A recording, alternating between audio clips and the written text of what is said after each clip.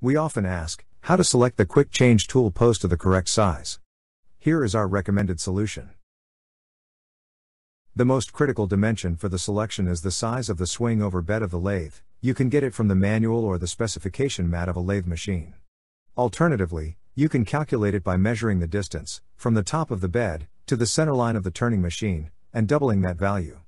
Then check the specification table of our quick change tool posts. The lathe swing column indicates which tool post works with the lathe. On the other hand, you may check the titles of the listings of AccuSize quick change tool posts. The titles have the sizes of the swing over bed for which they are suitable.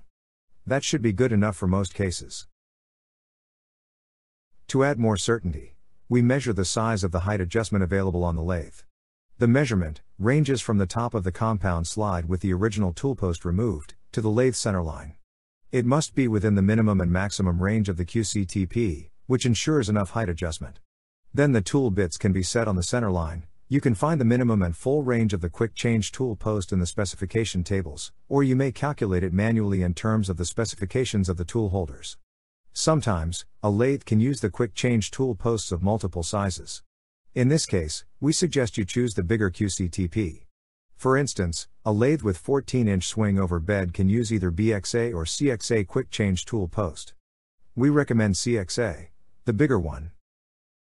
Please note that the method is for reference only.